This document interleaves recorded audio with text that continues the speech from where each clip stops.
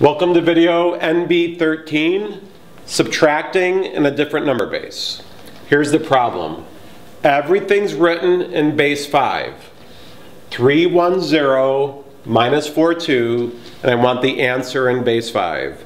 Again, if you want, you can convert everything to base 10, subtract in base 10, and then convert back to base 5.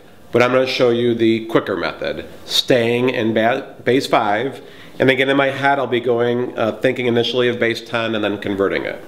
The one thing with subtracting is you've got to remember sometimes you need to borrow. And that's where it gets confusing. Okay, right off the bat, I've got 0 minus 2, I need to borrow. So what I do is I cross this out and I put this here. However, let me put that in quotation marks. That is not 10. You're so used to that. That is 10 in base 5. And just to let you know, 10 in base 5 is the equivalent of 5 in base 10.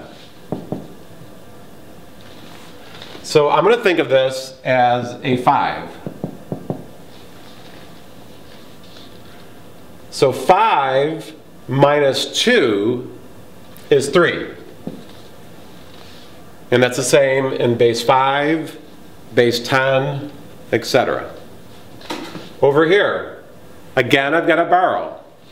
So I'm going to cross this out, put this here, put that there.